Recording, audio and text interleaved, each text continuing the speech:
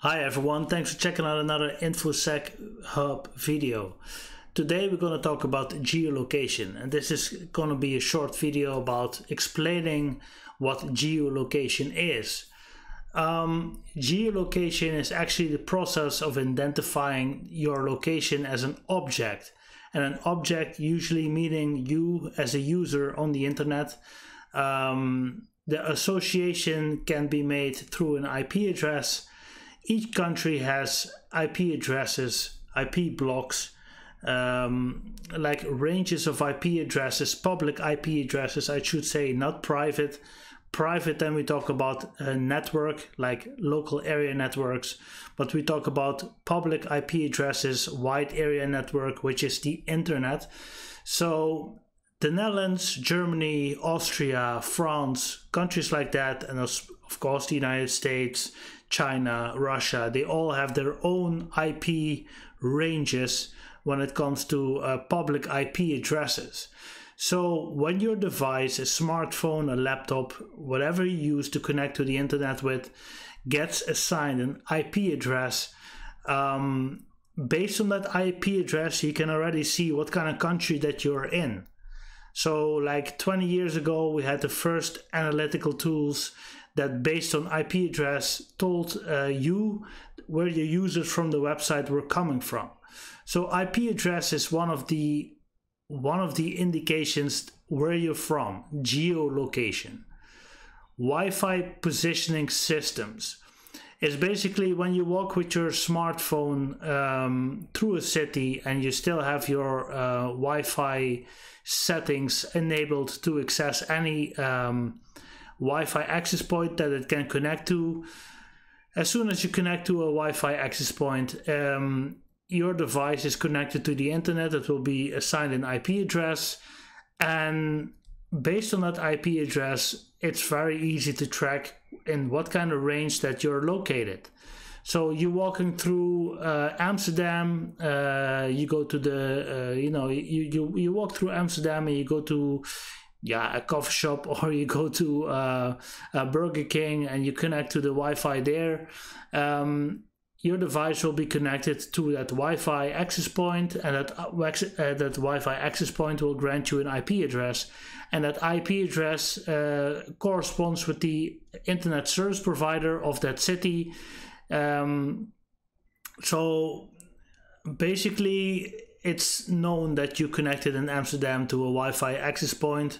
Maybe you have GPS enabled on your phone also, so you have GPS coordinates and you have an IP address, so it's pretty sure that you as a user, you've been there at that exact point in time, and you connected to that Wi-Fi access point and you left a trail. Geolocation. Another thing is GPS coordinates. Smartphones, smartwatches, even cars. Cars maybe before smartphones already, they had GPS modules in them. If you use an Android device, you can see by default there's a certain page in your Google account. It's also about locations and Google Maps, and it basically tracks you. So at the end of the month, it will tell you how many hours of that month you sit in a car and how many kilometers or miles you've driven. All based on GPS coordinates. It can tell you how many kilometers you've driven, because the GPS is constantly tracking your movements on the globe. So geolocation is for, like, in privacy terms, it's kind of shady. But geolocation also has a other side to it. Let's say, for instance, that you operate a website and you get a lot of hacking attempts from the Ukraine or from Russia, from China, North Korea, but Japan, the United States, those kind of countries. And you don't have any customers in those kind of countries because you're running a local website for your own small area for a couple of friends or whatever, but you're still getting hacked. Based on those IP blocks that I told you earlier, when it comes to countries, you can say, okay, the IP is coming from this country, let's say for instance North Korea. No North Korean IP can connect to this website. Of course, when a North Korean hacker thinks there's an interest in your website, he can purchase himself a VPN service which masks his location, saying that he comes from France, and I didn't block France. So he can, for the website, it shows that you have a French IP, so you will have access. But you get the big point. When you talk about information security, there's only a couple of places in the world, and I will not call any countries because, you know, in this political correct era, I will not go that far. But there's just certain countries where a lot of hack attacks are launched from. Sometimes through their original IP, and sometimes masked with a proxy or masked with a VPN service. But let's say, for instance, you don't have any customers in the Ukraine or, you know, other kind of countries, then you just block the whole country based on IP addresses. So geolocation is basically, you can divide it by IP addresses, the IP blocks, Wi-Fi positioning system, so you connect to a Wi-Fi access point in a coffee shop or a McDonald's or a Burger King, and you will be giving an IP address, and that also makes sure that you have a public IP address, which is also always located to a certain location. You only have certain IP blocks or ranges in a certain city, so it's very easy to determine that you are in Amsterdam or you are in Eindhoven or in Maastricht based on IP addresses. That's how all the smartphones work as well, because you will get the weather for Maastricht, you will get the weather for Utrecht, things like that. That's how they are able to tell you the weather, the local weather, based on geolocation. And GPS coordinates, that's connecting to the global positioning system, all the satellites that circle around the world.